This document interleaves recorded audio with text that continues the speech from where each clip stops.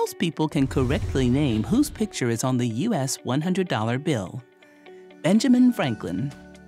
But did you know that in Franklin's time, paper money was a topic of much debate about its value, its effects on the economy, who should produce it, and even whether it should exist at all?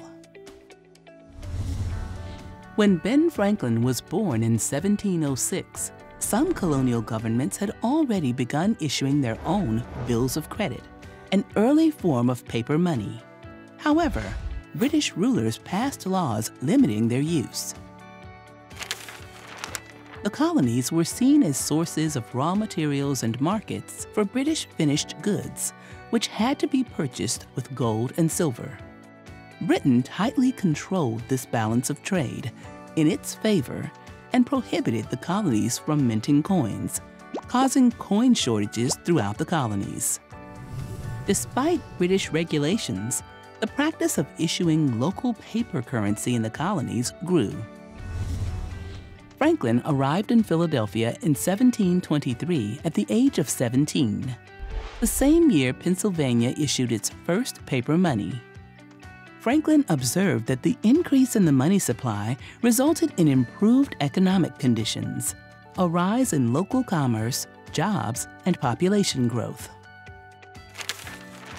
Franklin soon became immersed in the world of paper money. He designed and printed it, wrote extensively about it, proposed alternative monetary systems, and lobbied in Britain on colonial money matters. Franklin even developed a method that used actual leaves to make casts, producing detailed and intricate patterns on paper currency, nearly impossible to counterfeit. But by 1729, the future of paper money was uncertain. Wealthy landowners and political elites preferred gold and silver, or paper money issued by European banks backed by these metals. They feared that colonial money would depreciate, lose value, as it had in some colonies. So, what exactly gave colonial paper money its value? In Franklin's view, it was the balance of the money's quantity in relation to the total amount of buying and selling taking place in the issuing colony. He noted two important points. Without enough money in circulation, the economy slowed down because fewer transactions took place.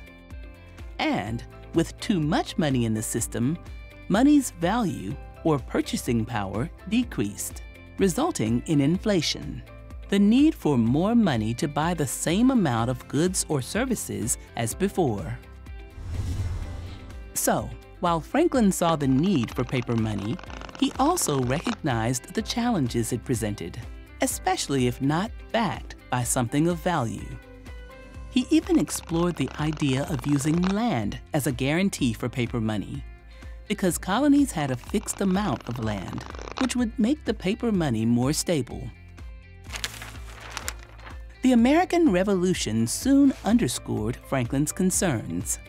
In order to finance the war against Britain, the young, cash-poor Continental Congress printed huge amounts of Continental dollars, which weren't backed by anything at all.